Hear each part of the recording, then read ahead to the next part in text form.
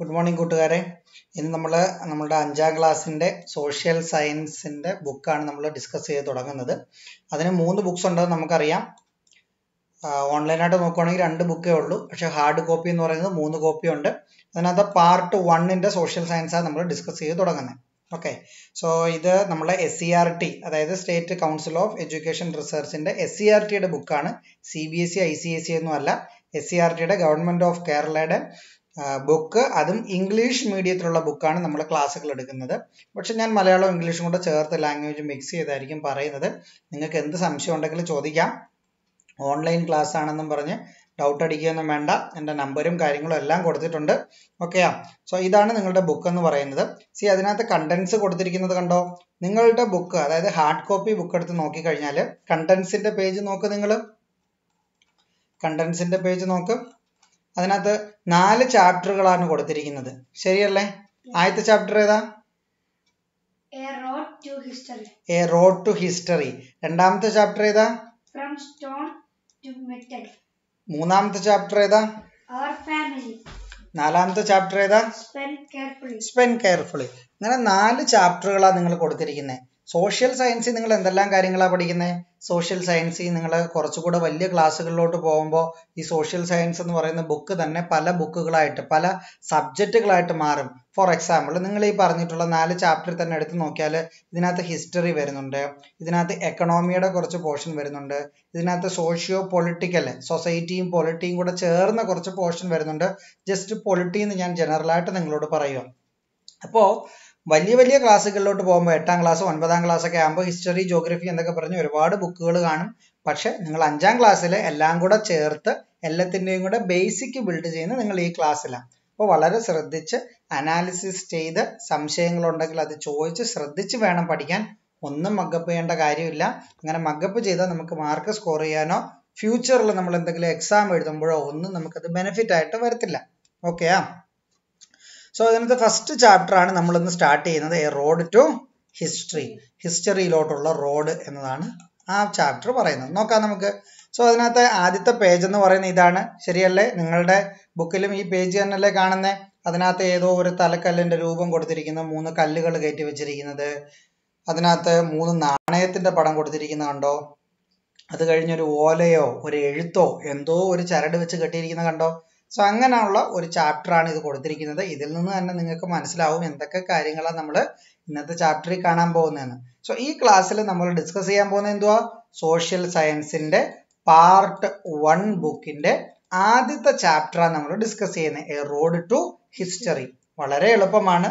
ഇനി നിങ്ങളുടെ ചാപ്റ്ററുകൾ നിങ്ങൾ പഠിക്കുമ്പോൾ മൊത്തത്തിൽ ആ ചാപ്റ്ററിനെ നിങ്ങൾക്ക് 2ആയിട്ട് തരംതിരിക്കാൻ പറ്റും. അതെന്ന് വെച്ചാൽ, ഒന്ന് വളരെ ജനറൽ ആയിട്ടുള്ള കുറച്ച് introduction, some kind of introduction. So ഈ ഇൻട്രൊഡക്ഷൻ എന്ന് പറയുന്നത് നിങ്ങൾ ജസ്റ്റ് ആ ഒരു സബ്ജക്റ്റിലോട്ട് വരാൻ വേണ്ടിയുള്ള ഒരു പോർഷനാണ്. പക്ഷെ നിങ്ങളുടെ പരീക്ഷയ്ക്ക് എക്സാം പർപ്പസിന് അതിന് യാതൊരു യൂസും ഇല്ല. പക്ഷെ അതേ സമയത്ത് നിങ്ങളുടെ ഇത്തിരി ചെറിയ പിള്ളേരായതുകൊണ്ട് സിംപ്ലിസിറ്റി ആക്കാൻ വേണ്ടിയാണ് അവർ ആ ഇൻട്രോ കൊടുത്തിരിക്കുന്നത്. ഇൻട്രോ ജസ്റ്റ് ഒന്ന് നോക്കി അങ്ങ് വിട്ടാൽ മതി. പിന്നീട് പഠിക്കുമ്പോൾ നിങ്ങൾ ഈ ഇൻട്രോയിൽ കോൺസെൻട്രേറ്റ് ചെയ്യത്തില്ല. രണ്ടാമതെന്ന് പറയുന്നത് അതിൻ്റെ മെയിൻ കോർ പോർഷൻ ആണ്. സോ ഈ കോർ പോർഷൻ നിങ്ങൾ നിങ്ങളുടെ പരീക്ഷയ്ക്ക് അത്യാവശ്യമായിട്ട് അറിഞ്ഞിരിക്കേണ്ടതാണ്. നിങ്ങൾക്ക് പരീക്ഷയ്ക്ക് നല്ല മാർക്ക് സ്കോർ ചെയ്യണമെങ്കിൽ കോർ പോർഷൻ ആയിരിക്കണം ഏറ്റവും കൂടുതൽ റിവൈസ് ചെയ്യേണ്ടത്. ഓക്കെയാ? സോ ഇതിനകത്ത് ആദ്യത്തെ പേജിലുള്ളത് ഒരു ഇൻട്രൊഡക്ഷൻ പാർട്ടാണെന്ന് എനിക്ക് വേണമെങ്കിൽ പറയാം. ഇൻട്രൊഡക്ഷൻ പാർട്ട് എന്ന് ഞാൻ പറയാൻ കാരണം, നോക്കൂ, അതിനകത്ത് ഇതൊരു സ്കൂളിന്റെ പിക്ചർ ആണെന്ന് പറയുന്നത്. This is A picture of school. So it is asking you to list something, your schools name, your friends, your students, your teachers, your head master, head mistress, your number of the building, like that. This book is asking you to collect some information gathering എന്ന് നമുക്ക് വേണമെങ്കിൽ പറയാം. ഇനി second പേജിൽ പറഞ്ഞിരിക്കുന്ന again ഇൻട്രൊഡക്ഷന്റെ പാർട്ടാണ്. discover and record. Means you need to discover something and record. For example, year of establishment of your school, former teachers. See, former teachers ന്റെ കാര്യം ഇപ്പോഴത്തെ ടീച്ചേഴ്സിന്റെ നോക്കി see ഇപ്പോഴുള്ള ടീച്ചേഴ്സിനെ നിങ്ങൾക്ക് നോക്കി പേരെടുത്ത് എഴുതാം. പക്ഷെ ഇതിനു മുമ്പ് അവിടെ ഉണ്ടായിരുന്ന ടീച്ചേഴ്സിന്റെ പേര് നിങ്ങൾക്ക് നിങ്ങൾ മാത്രം വിചാരിച്ചാൽ നിങ്ങൾക്ക് കണ്ടുപിടിക്കാൻ പറ്റത്തില്ല. ചിലപ്പോൾ നിങ്ങൾക്ക് ആരോടെങ്കിലും ചോദിക്കേണ്ടി വരും. ചിലപ്പോൾ പേരൻസിനോടോ ചിലപ്പോൾ അവിടെ ഉള്ള ടീച്ചേഴ്സിനോടോ അല്ലെങ്കിൽ അവിടുത്തെ തന്നെ രജിസ്റ്ററുകൾ നിങ്ങൾ എടുത്ത് നോക്കേണ്ടി വരും. എന്തിന്? പഴയ ടീച്ചേഴ്സിൻ്റെയൊക്കെ ഡീറ്റെയിൽസും ഇതിനു മുമ്പ് പഠിച്ചുള്ള സ്കൂൾസിൻ്റെ പഠിച്ചിട്ടുള്ള സ്റ്റുഡൻസിൻ്റെ കാര്യങ്ങളും അല്ലെങ്കിൽ ഈ ബിൽഡിങ്ങുകൾ അല്ലെങ്കിൽ നമ്മുടെ സ്കൂൾ ബിൽഡിംഗ് എന്നാണ് എസ്റ്റാബ്ലിഷ് ചെയ്തതെന്നും. So in order to understand these factors you may need to ask someone, or you may need to cross check some register or something like that. But at the same time, the first part of the information by observation you can find it, no issue. How many teachers are there or names of the teachers, like that നിങ്ങളുടെ മാത്രം പ്രയത്നം കൊണ്ടും വേണമെങ്കിൽ നിങ്ങൾക്ക് കണ്ടുപിടിക്കാം. Okay, so ഇവിടെ എല്ലാം നമ്മൾ എന്തോ കണ്ടേ, V are doing some kind of data collection. Data കളക്ഷനാണ് നമ്മൾ അവിടെ ചെയ്യുന്നത്. ഇനി സി അടുത്ത സ്റ്റേറ്റ്മെന്റിൽ പറഞ്ഞിരിക്കുന്നത്, it is possible for you to gather some information, some data using the following hint. Sometimes by the name board of the school you can get the information of name of the school. Yes or no? Then plaque. Plaque means മലയാളത്തിൽ നമ്മൾ പറഞ്ഞാൽ ശിലാസ്ഥാപനം എന്ന് വേണമെങ്കിൽ പറയാം. അതായത് ആ സ്കൂളുമായിട്ട് ബന്ധപ്പെട്ട നമ്മളുടെ TEM VHS എന്ന് പറയുന്ന മൈലോട്ടന്റെ സ്കൂളിന്റെ എടുത്ത് നോക്കിക്കഴിഞ്ഞാലും ക്ഷേത്രപ്രവേശന വിളംബരം വരെ ആക്ച്വലി ആ സ്കൂളിൽ ഒരു സെലിബ്രേഷൻ ആയിട്ട് നമ്മൾ കൊണ്ടാടാറുണ്ട്. സോ ആ പ്ലേക്ക് നിങ്ങൾ എടുത്ത് നോക്കിക്കഴിഞ്ഞാൽ നിങ്ങൾക്ക് മനസ്സിലാവും എന്നാണ് സ്കൂളിന്റെ ഈ ബിൽഡിംഗ് വന്നിട്ടുള്ളത്, ആരാണ് അതിന് ആ ബിൽഡിങ്ങിന് ആ സ്റ്റോൺ ലേയിങ് സെറിമണി ചെയ്തത്, എല്ലാം നിങ്ങൾക്ക് കിട്ടും. School diaries you can use, annual souvenir you can use, attendance registers of previous years you can use. For what previous years attendance register you will use? In order to understand who were the students earlier or earlier teachers നെ കുറിച്ചുള്ള information. ഇതെല്ലാം നിങ്ങൾക്ക് previous year രജിസ്റ്ററിൽ നിന്നായിരിക്കും കിട്ടുന്നത്, admission register.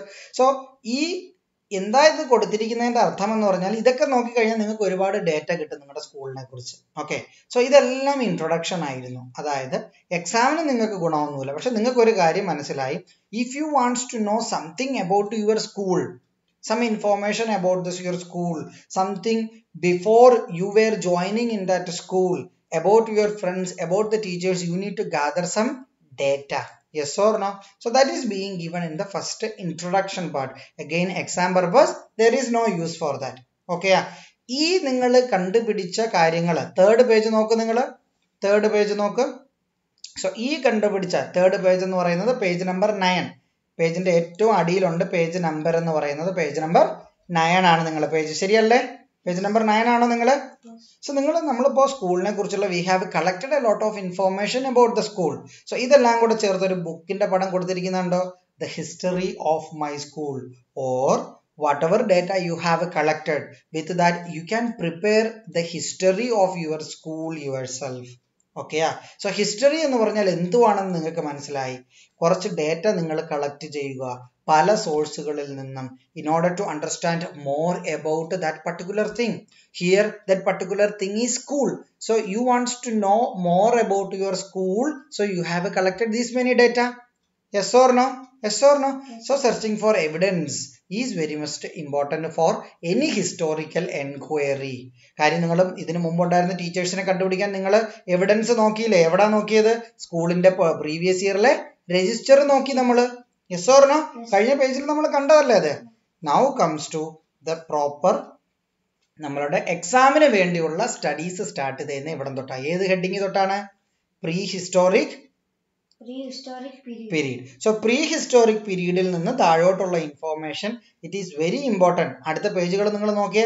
10ാമത്തെ page നിങ്ങൾ കാണുന്നുണ്ടോ? 11ാമത്തെ page കാണുന്നുണ്ടോ നിങ്ങൾ? ചില പടം പാലക്കാട് ഫോർട്ടിന്റെ ഒക്കെ പടം കൊടുത്തിരിക്കുന്നു.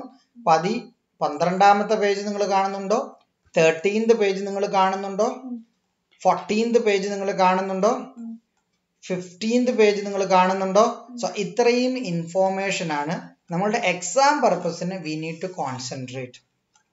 ഓക്കെ, സോ ഹിസ്റ്ററി എന്തുവാണെന്ന് നിങ്ങൾക്ക് മനസ്സിലായി. കുറച്ച് കാര്യങ്ങൾ by observation, by collecting details we are studying about that, and by that we will reach to some conclusion. That is what is history.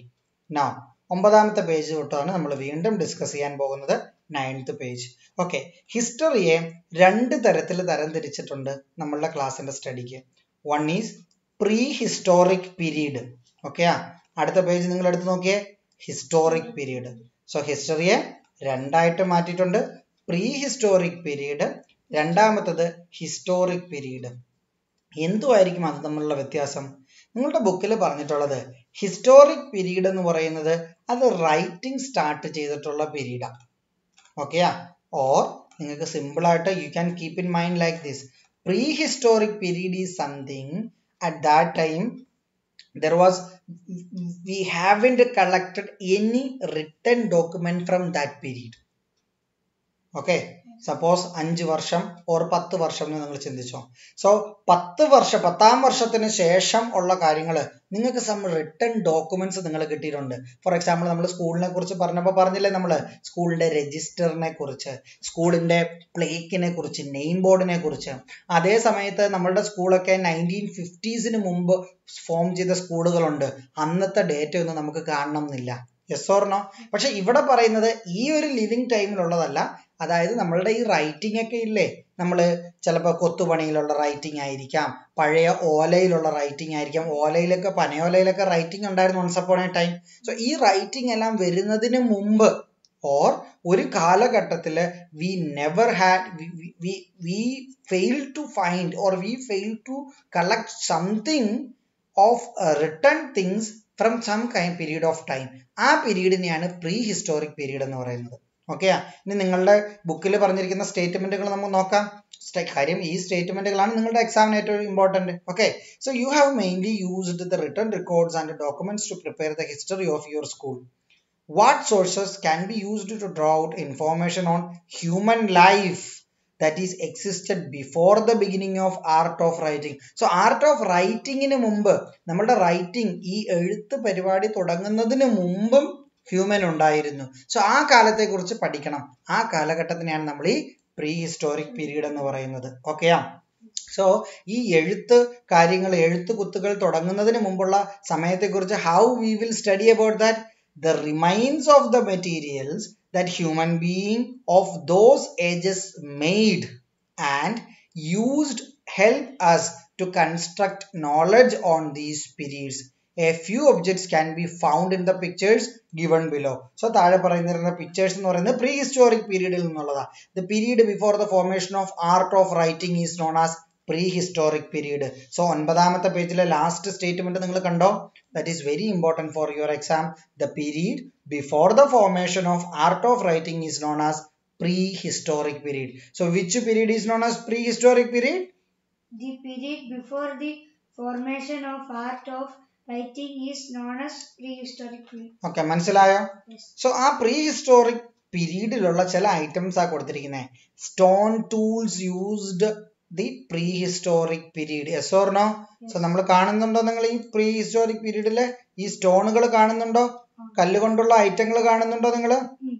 Now cave paintings, ബിംബേദ്ക എന്ന് പറയുന്ന പ്ലേസ് ആണത്. So ബിംബേദ്ക എന്ന് പറയുന്ന പ്ലേസിലെ cave painting ആയി കൊടുത്തിരിക്കുന്നത്. Okay, so now if I am asking you A question, okay, what are the evidences collected from the prehistoric period? Stone tools and cave paintings. Okay, so cave paintings എന്ന് പറയുന്നത് prehistoric period ന്റെ സ്റ്റഡീസിന് നമ്മൾ ഉപയോഗിക്കുന്നതാണ്.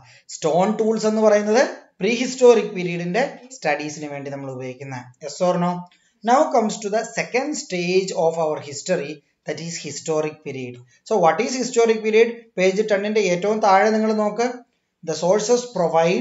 These sources provide written information and they help to record history along with the sources from the prehistoric period. So prehistoric period ന്റെ സോഴ്സസിനോടൊപ്പം written documentum, written sourcesഉം ഉണ്ട്.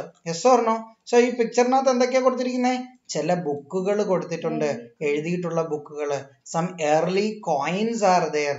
Some palm leaves. നമ്മളുടെ പനയോല ഇല്ലേ, നിങ്ങൾ പഴയ സിനിമയിലൊക്കെ കണ്ടു കാണും പനയോലയിൽ എഴുതി വിടുന്നത്. സോ നമ്മളുടെ കേരളത്തിലല്ല ഒരുപാട് കാലം, means pre historic പീരീഡും historic പീരീഡിന്റെ starting മാത്രമല്ല നമ്മളുടെ രാജവംശമെല്ലാം ഇല്ലേ, നിങ്ങൾ മാമാങ്കം സിനിമയൊക്കെ കണ്ടില്ലേ. സോ ഈ രാജവംശത്തിന്റെ ഒക്കെ കാലത്ത് ആ സിനിമയിൽ നിങ്ങൾ ശ്രദ്ധിക്കുവാണെങ്കിൽ അവർ ഈ എഴുതുന്നത് പനയോലയിലാണ്, പാം ലീവ്സിലാണ്. Then stone inscription, സ്റ്റോണിൽ കൊത്തി വെച്ചിരിക്കുന്നത്. So these all are some kind of writings. Yes or no? Book is a way of writing. Early coinsനകത്ത് ഈ പതിപ്പിക്കുന്ന അച്ച്, ഈ എഴുത്ത്, that is a way of writing. Palm leaves, stone inscription. Okay, ഇനി അടുത്ത പേജിലോട്ട് വാ. 11ാമത്തെ പേജിൽ the period with the written record is known as historic period. So which is known as historic period? The period with the written records is known as the historic. Okay, what is known as prehistoric period? The period before the formation of art of writing is known as prehistoric period. Okay, so writing ന് മുമ്പുള്ളത് prehistoric. Written records നമുക്ക് കിട്ടുന്ന ടൈമിനെ നമ്മൾ historic period എന്നാ പറയുന്നത്. Yes or no? Yes. Now again കുറച്ച് introduction type portion ആണ്. എക്സാമിന് useful ആണോ എന്ന് നമുക്ക് നോക്കാം. Let us preserve the historic remains. You would have either visited a museum or heard of it. What are the objects preserved in a museum? എന്തൊക്കെ ഒബ്ജക്ട്സാണ് നിങ്ങൾ മ്യൂസിയത്തിൽ കണ്ടിട്ടുള്ളത്? നിങ്ങൾ കണ്ടിട്ടില്ലേ? വാള്, പരിച, കുന്തം, പണ്ടുള്ള ഒരുപാട് സാധനങ്ങൾ, ആ രാജാക്കന്മാർ യൂസ് ചെയ്തിരുന്ന ഡ്രസ്സ് വരെ, കണ്ണാടി യൂസ് ചെയ്തിട്ടുള്ള അതുവരെ അവർ പ്രിസർവ് ചെയ്ത് വെച്ചിട്ടുണ്ട് മ്യൂസിയത്തിൽ. A museum keeps the objects or their remains that were once used by man. They are preserved because they give much valuable information on the past of human life. So our statement is very important. If I am asking you why there is a museum or what is the importance of a museum in the chodichal, you need to answer this. What is that? A museum keeps the objects or their remains that were once used by man. Then they are preserved because they give much valuable information on the past of human life. Okay, this is the importance of museum. So very important for exam purpose. നമുക്ക് ഈ statement important ആണ്. Now besides these objects, monuments like fort, palaces, old buildings, etc. are preserved because of their historical importance. So Palakkad ഫോർട്ടിന്റെ പടമാണ് കൊടുത്തിരിക്കുന്നത്. Fort എന്ന് പറഞ്ഞാൽ ഒരു കോട്ട, പുറത്തു നിന്ന് ആൾക്കാരെ അറ്റാക്ക് ചെയ്യുന്നത് ഒരു പരിധി വരെ പ്രിവെന്റ് ചെയ്യാനുള്ളതാണ് കോട്ട. ബാഹുബലി സിനിമയൊക്കെ നിങ്ങൾ കണ്ടിട്ടിപ്പോ ബാഹുബലി ഒരു കോട്ട അതിക്രമിച്ച് കയറുന്ന കണ്ടില്ലേ. സോ ആ കോട്ട, that is known as fort. So that is for protection. ഈ പടം നിങ്ങൾ കണ്ടു കഴിഞ്ഞാൽ നിങ്ങൾക്ക് മനസ്സിലാവും, ഇവിടെ വലിയൊരു മതിൽ കാണാം, ആ മതിൽ കഴിഞ്ഞ് ചെറിയൊരു സ്പേസ് കാണാം, അത് കഴിഞ്ഞ് ഒരു വെള്ളം ഒഴുകി പോകുന്ന ഒരു ആർട്ടിഫിഷ്യൽ ലേക്ക് കാണാം. സോ ആർട്ടിഫിഷ്യൽ ലേക്ക് എന്തിനാ കാര്യം? അന്നേരം അപ്പുറത്ത് സൈഡിൽ നിന്ന് ആരെങ്കിലും അറ്റാക്ക് ചെയ്ത് വന്നാൽ ഇവർക്ക് ഈ ലേക്ക് ക്രോസ് ചെയ്തിട്ട് ഇപ്പം വരാൻ പറ്റൂ. സോ ആ സമയം കൊണ്ട് ഈ രാജാക്കന്മാർക്ക് അവരുടെ കോട്ടയിൽ നിന്ന് അവരെ അറ്റാക്ക് ചെയ്യാൻ പറ്റും. So that is what is A fort. Fort is a place that secures your country from any geographical attack, regional attack. Okay. Now, this is a fort of Palakkad. It is more than 200 years old. We still preserve it. Why the historical monument is preserved? The historical monument is preserved because that has some historical importance. Seek and find. Okay, നിങ്ങൾ കുറച്ച് information find ചെയ്യുന്നതിനെ കുറിച്ചാണ് actually പറയുന്നത്. So ഇതിനകത്ത് നിങ്ങൾക്ക് കാണാം ഒരു കുട പോലത്തെ ഒരു കല്ല് വെച്ചിരിക്കുന്ന കാണാം. സോ ഇതെന്താണെന്നാണ് ചോദിക്കുന്നത്. ഇതിനെയാണ് കുടക്കല്ല് എന്ന് പറയുന്നത്. ഓക്കെയാ. സോ ഇംഗ്ലീഷിലായാലും മലയാളത്തിലായാലും ഇവനെ കുടക്കല്ല്, KUDAKKALLU, കുടക്കല്ലു എന്നാ പറയുന്നത്. രണ്ടാമത്തെ പടത്തിൽ നിങ്ങൾ കാണുന്നുണ്ടോ ഒരു മേശ പോലത്തെ അതിന്റെ മുകളിൽ ഒരു മേശ പോലെ ഒരു നിരപ്പ് കാണുന്നില്ലേ? ഇതിനെയാണ് മേശക്കല്ല് എന്ന് പറയുന്നത്. MESAKKLLU, മേശക്കല്ല്. ഓക്കെയാ. ഇനി മൂന്നാമതൊരു പടം കാണുന്നുണ്ടോ നിങ്ങൾ, ഒരു കുടം പോലൊരു സാധനം, ഇതിനെയാണ് നന്നങ്ങാടി എന്ന് പറയുന്നത്. നന്നങ്ങാടി. Okay, ഇതൊക്കെ എന്താണെന്നായി പറഞ്ഞിരിക്കുന്നത്? The pictures given below are the remains related to funeral practices in ancient Kerala. Ancient കേരളയിൽ എക്സിസ്റ്റ് ചെയ്തിരുന്ന funeral practice, അതായത് മലയാളത്തിൽ പറഞ്ഞാൽ അടക്കം or ശവക്കല്ലറകൾ. സോ ഫസ്റ്റ് വൺ നിങ്ങൾ കണ്ടു, കൂടക്കല്ല്. സോ അടക്കിയ ഒരു ഫ്യൂണറൽ, ഒരു ബോഡി അടക്കിയതിനു ശേഷം അതിന് മുകളിൽ വിശിഷ്ട വ്യക്തിയാണെങ്കിലൊക്കെ കൂടക്കല്ല് വെക്കും. ദെൻ മേശക്കല്ല് വെക്കും ചില റീജിയണിൽ നന്നങ്ങാടി, അതായത് ഈ കുടത്തിനകത്താണ് മൃതശരീരം, ജഡം വെച്ചിട്ടാണ് ക്രോസ് ചെയ്ത് മണ്ണിൽ മൂടുന്നത്. That is what is നന്നങ്ങാടി. So these three are the remains related to, what is this? The remains related to the funeral practices in ancient Kerala. So പണ്ടത്തെ കേരളത്തിൽ നിലനിന്നിരുന്ന അടക്കത്തിന്, ശവമടക്കലിന്റെ, അതാണ് ഈ ഫ്യൂണറൽ എന്ന് പറയുന്നത്. അതിന്റെ ചില എക്സാമ്പിൾസ് ആണ് ഈ കൊടുത്തിരിക്കുന്നത്. Don forget it, കൂടക്കല്ല്, മേശക്കല്ല് and നന്നങ്ങാടി. Okay, now history museum in school. ഇത് again introduction kind of portion ആണ്. Intro എന്ന് വെച്ചാൽ എന്തുവാ, പരീക്ഷയ്ക്ക് അത്ര ഇമ്പോർട്ടന്റ് അല്ലാത്തത്. Collect the objects of historical importance from your home, blah blah blah. Okay, so in search of data. So കുറച്ച് picture കാണുന്നുണ്ടോ നിങ്ങൾ? സോ ഈ പിക്ചറിനകത്തുള്ള ഐറ്റംസിന്റെ ഒക്കെ പേര് നിങ്ങൾ അറിഞ്ഞിരിക്കണം. മലയാളം നിങ്ങൾക്ക് അറിയായിരിക്കും. ഇതെന്ന് പറയുന്നത് കലപ്പയാണ്. സോ കലപ്പയുടെ ഇംഗ്ലീഷ് എന്താണ്? Plough, PLOUGH.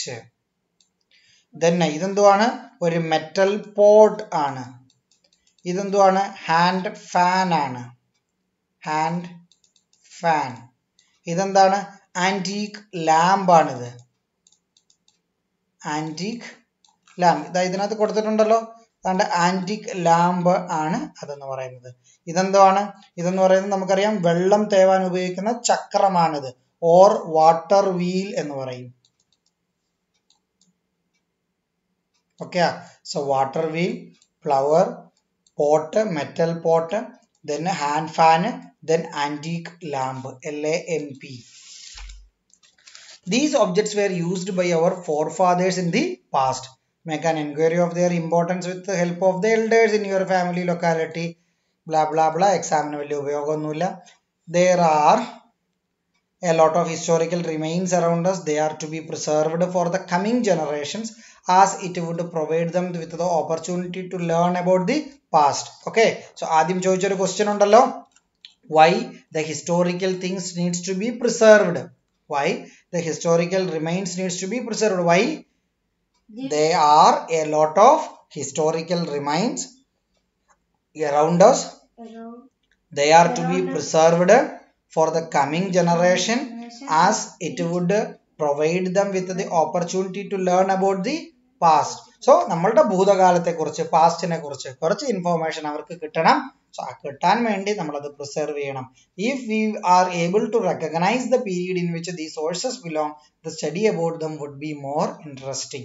അതൊരു ജനറൽ സ്റ്റേറ്റ്മെന്റ്. അഗെയിൻ പരീക്ഷയ്ക്ക് നിങ്ങൾക്ക് വേണ്ടുന്ന കാര്യമൊന്നുമല്ല. Okay, prepare an album. Again അതൊരു ഇൻട്രൊഡക്ഷൻ കൈൻഡ് ഓഫ് തിങ് ആണ്. ഇനി വീണ്ടും എക്സാം പർപ്പസിന് നമ്മൾ ആദ്യം ഒരു കോർ പോർഷൻ എന്ന് പറഞ്ഞില്ലേ, അതിനുള്ള ഇമ്പോർട്ടൻസ് വരുന്നതാണ് അടുത്തത്. പേജ് നമ്പർ 14 ആണ് നമ്മൾ ഡിസ്കസ് ചെയ്യുന്നത്. റീകോണിംഗ് ടൈം. ഓക്കെയാ. സോ നമ്മളറിയാം, നമ്മളുടെ ജീസസ് ക്രൈസ്റ്റിനെ കുറിച്ച് നിങ്ങൾ കേട്ടിട്ടുണ്ടാണ്. സോ ജീസസ് ക്രൈസ്റ്റിന് മുൻപും ജീസസ് ക്രൈസ്റ്റിന് പിൻപും ഉള്ള ടൈമാണ് നമ്മളിപ്പം വർഷങ്ങളായിട്ട് ഉപയോഗിക്കുന്നത്. അപ്പൊ നമ്മൾ ഏത് വർഷമാണ് ഈ ജീവിക്കുന്നത്? Which year is this? 2020. Or വളരെ ക്ലിയർ ആയിട്ട് പറയുകയാണെങ്കിൽ ദിസ് ഈസ് AD 2020 AD എന്ന് പറയും. ഇനി ഇത്തിരി കൂടെ കറക്റ്റ് ആയിട്ട് പറയണമെങ്കിൽ എന്ത് പറയും?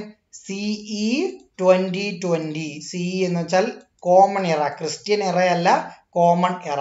സോ ADയും BCയും നമുക്ക് അറിയാവുന്ന കാര്യങ്ങളാണ്. സോ AD എന്ന് പറയുന്നത്, അതായത് നമ്മൾ കാൽക്കുലേറ്റ് ചെയ്യുന്ന വർഷം നമ്മൾ ജീസസ് ക്രൈസ്റ്റ് തൊട്ടാ കാൽക്കുലേറ്റ് ചെയ്യുന്നത്. സോ BC എന്ന് പറയുന്നത് ബിഫോർ ക്രൈസ്റ്റും AD എന്ന് പറയുന്നത് അന്നോ ഡൊമിനിയുമാണ്. ഓക്കെ, നമുക്ക് സ്റ്റാർട്ട് ചെയ്യാം. ഇതിനകത്ത് പറഞ്ഞിരിക്കുന്ന പോർഷൻ നോക്കാം. When did India attain independence? എന്നാണ് ഇന്ത്യക്ക് സ്വാതന്ത്ര്യം കിട്ടിയത്? 1947. August 15. So August 15, 1947, India got independence. Okay. When did our Kerala state formed? The formation of Kerala state? 1956. 1956. Which date?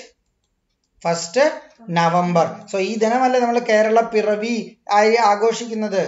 Yes or no? Yes. So 1st November 1956 is known as the Kerala birth date. Kerala പിറവി ദിനം എന്ന് വേണമെങ്കിൽ പറയാം. So Kerala formation on that date only 1956. So ഏകദേശം അടുത്ത question കണ്ടോ? How many years after the independence was the state of Kerala formed? 9. So 1947 നിന്ന് 3 plus 6. So totally 9 years after ആണ് കേരള ഫോം ചെയ്യുന്നത്. ഇന്ത്യക്ക് സ്വാതന്ത്ര്യം കിട്ടിയത്. India got independence in 1947. Yes or no?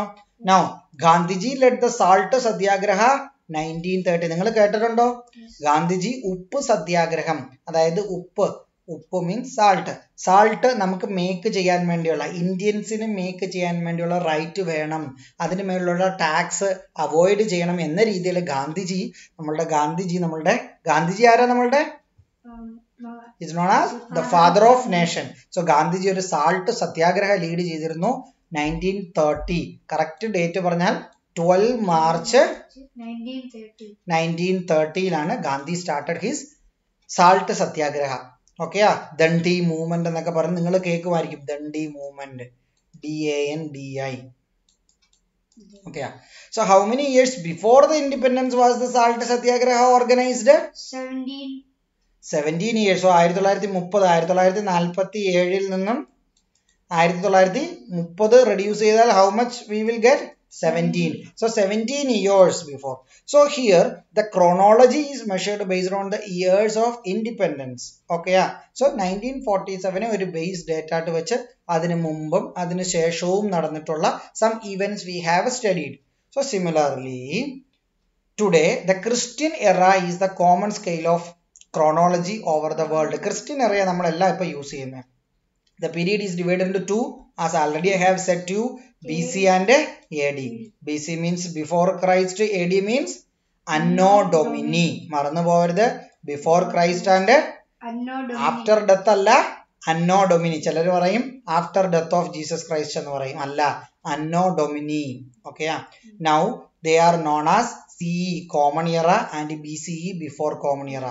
So before Christ എന്ന് പറയുന്ന BC ഇപ്പോൾ റീപ്ലേസ് ചെയ്ത് അതിന് BCE എന്നാക്കി. അതായത് ബിഫോർ കോമൺ ഇയറയും കോമൺ ഇയറ എന്ന രീതിയിലായി ഇപ്പോൾ അറിയപ്പെടുന്നത്. സോ ബിഫോർ ക്രൈസ്റ്റും അന്നോ ഡൊമിനി നിങ്ങൾ പറഞ്ഞാലും തെറ്റില്ല. ഓക്കെയാ? The picture help us to recognize the concept of AD and BC. So ADയുടെയും BCയുടെയും concept നിങ്ങൾ വളരെ ക്ലിയർ ആയിട്ട് അറിഞ്ഞിരിക്കണം. മനസ്സിലാകുമെന്ന് വിശ്വസിക്കുന്നു. ഈ പിക്ചർ നിങ്ങൾ നോക്കിയേ, 14ാമത്തെ പേജിലെ പിക്ചർ നിങ്ങൾ നോക്കിയേ. ആ പിക്ചർ നിങ്ങൾ നോക്ക്. അതിനകത്താണ്ട് 1 മുതൽ 100 വരെയുള്ള വർഷം. ഓക്കെയാ? സോ 100 ഇയേഴ്സിനെയാണ് നമ്മൾ എപ്പോഴും ഒരു സെഞ്ചുറി എന്ന് പറയുന്നത്. S or no? Sachin century അടിച്ച് നമ്മൾ പറയത്തില്ലേ? സോ സെഞ്ചുറി എന്ന് പറഞ്ഞാൽ 100 ഇയർ ആണ്. അടുത്ത 100 തൊട്ട് 200 വരെ that is another century. So for 300 വരെ another century. ഓക്കെയാ? സോ ആദ്യ നൂറ്റാണ്ട് എന്ന് പറയുന്നത് ഫസ്റ്റ് 100 ഇയേഴ്സിനെയാണ് ഫസ്റ്റ് സെഞ്ചുറി ആയിട്ട് നമ്മൾ കാൽക്കുലേറ്റ് ചെയ്യുന്നത്. Second century, third century, fourth century. ഓക്കെയാ? അങ്ങനെ നമ്മളിപ്പോ 21st സെഞ്ചുറിയിലാണ് നമ്മളിപ്പോ ജീവിക്കുന്നത്. ഓക്കെ? സോ ഫസ്റ്റ് സെഞ്ചുറി എന്ന് പറയുന്നത് ഏത് തൊട്ട് ഏത് വരെ ഉള്ളതാ? 1 തൊട്ട് 100 വരെ.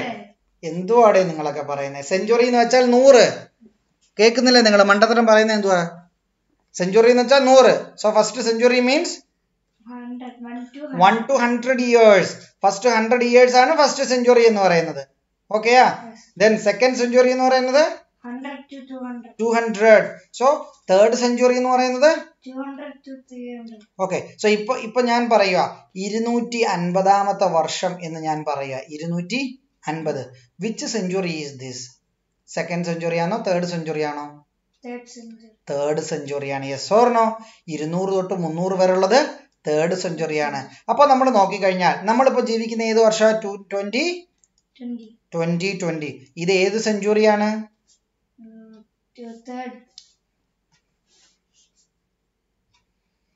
ഏത് സെഞ്ചുറിയാണ്? പെട്ടെന്ന് ചിന്തിക്കാൻ പറ്റണമെന്നില്ല. ഫസ്റ്റ് സെഞ്ചുറി എന്ന് പറഞ്ഞാൽ 100 ആണ്. സെക്കൻഡ് സെഞ്ചുറി എന്ന് വെച്ചാൽ 200 ആണ്. അപ്പൊ 10th സെഞ്ചുറി എന്ന് വെച്ചാൽ എത്ര ആണ്? 1000 ആണ്. സോ 1000 വർഷമാകുമ്പോഴാണ് 10th സെഞ്ചുറി എന്ന് പറയുന്നത്. സോ 2000 വർഷമാകുമ്പോൾ നമ്മൾ എന്തോ പറയും? 2000. 20th century. Yes or no? Yes. 10th century എന്ന് പറയുന്നത് 1000 ആണ്. സോ 20th century എന്ന് പറയുന്നത് 2000 ആണ്. ഇനി 21st century എന്ന് പറയുന്നത് ഏത് വർഷം തൊട്ട് ഏത് വർഷം വരെ?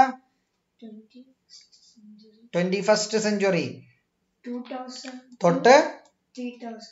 ബെസ്റ്റ്. 2000 തൊട്ട് ഒരു സെഞ്ചുറി എന്ന് വെച്ചാൽ എത്ര? 100. ഉറക്കെ പറ. ഒരു സെഞ്ചുറി എന്ന് വെച്ചാൽ എത്ര? 100. അന്നേരം പറ 21st century എന്ന് പറയുന്നത് 2000 തൊട്ട്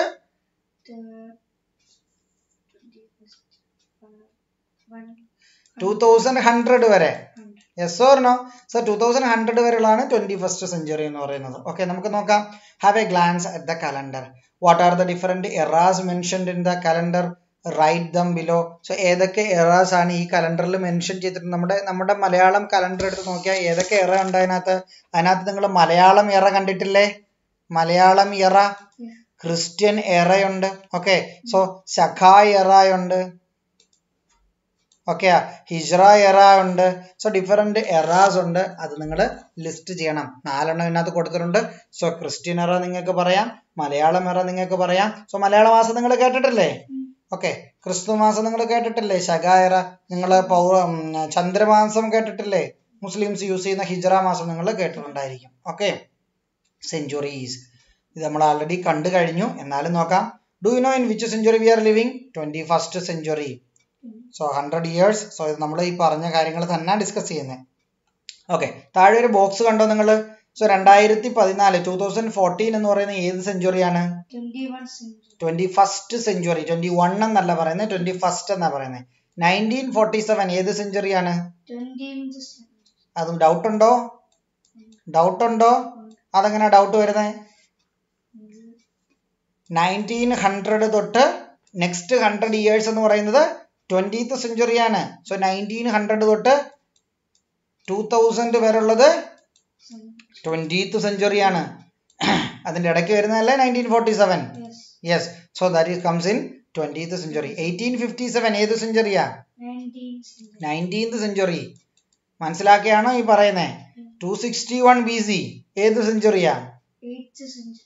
261 BC യാ? ഹലോ, താങ്കൾ ആലോചിച്ചിട്ട് പറ. 261 BC ഏത് സെഞ്ചുറിയാ?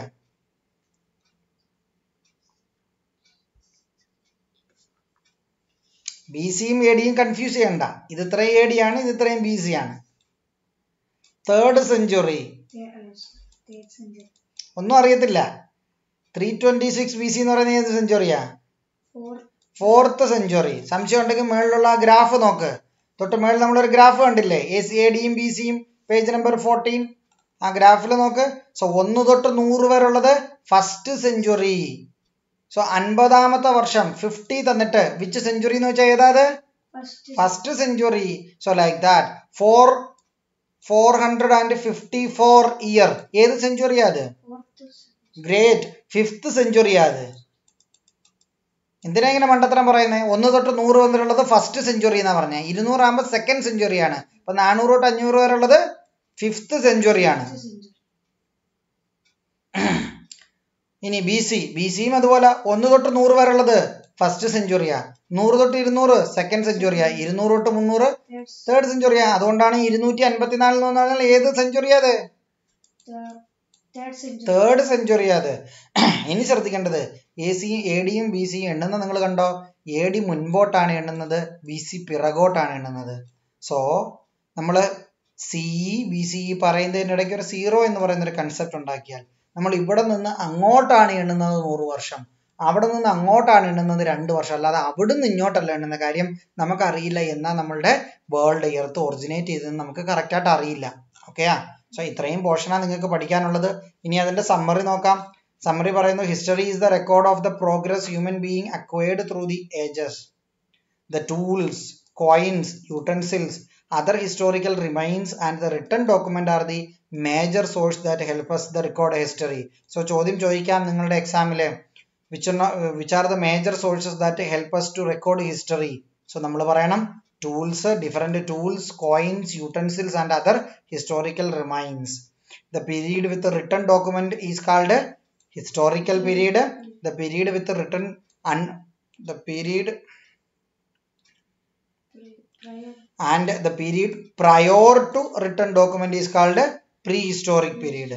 History is divided into AD and BC. Now ഇത് ഈ ഒരു ചാപ്റ്റർ പഠിച്ചതിലൂടെ ഇതൊക്കെയാണ് നമ്മുടെ അച്ചീവ്മെന്റ് എന്ന് പറയുന്നത്. അതായത് ഹിസ്റ്ററി റെക്കോർഡ് ചെയ്തത്, history pre historic, AC BC century, ഇതെല്ലാം നിങ്ങൾക്ക് അറിഞ്ഞിരിക്കണം. ഓക്കെയാ.